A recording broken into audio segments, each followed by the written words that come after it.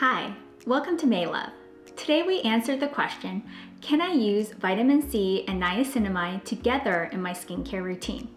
The answer is yes. You may have heard not to mix these two ingredients together, but let me explain why you can most definitely use them both together in your skincare routine. If you're new here, my name is Jackie and I'm the CEO and Chief Product Obsessor here at Maelove.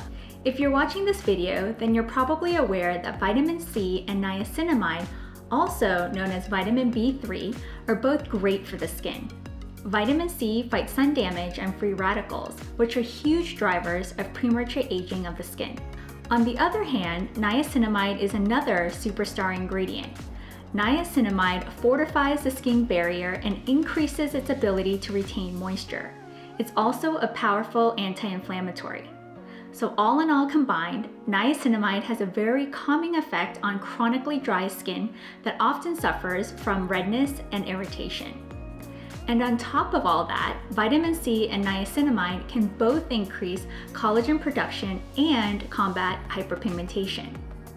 Really, vitamin C and niacinamide are two of the best researched and most proven skincare ingredients. So not only can you use both vitamin C and niacinamide in your skincare routine, we think that you should use them both because they have complementary benefits. Now, when you're making a skincare formulation, like we do here at Maelove, there is a reason not to combine vitamin C and niacinamide into one single product.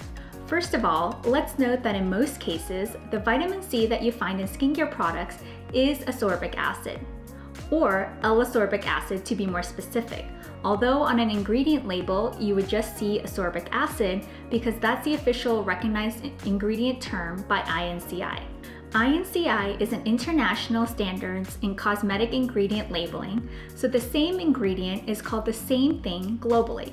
If a skincare product says it contains vitamin C, probably about 95 out of 100 times it's ascorbic acid.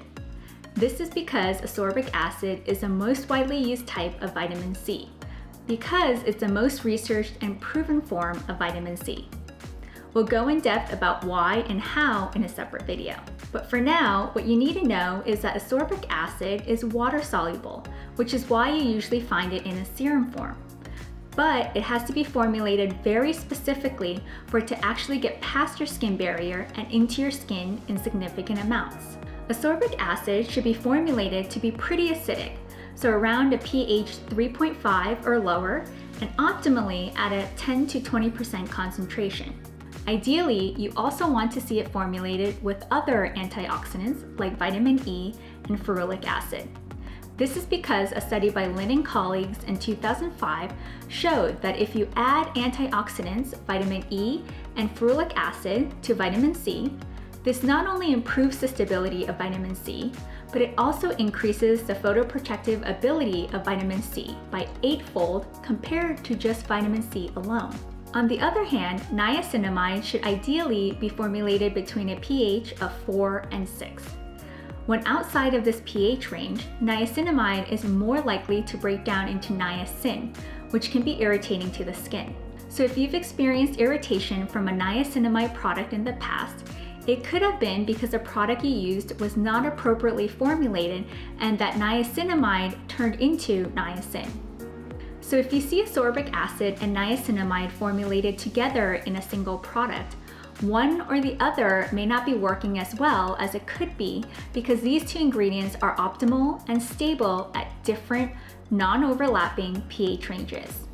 So in summary, yes, you can absolutely use both vitamin C and niacinamide in your skincare routine.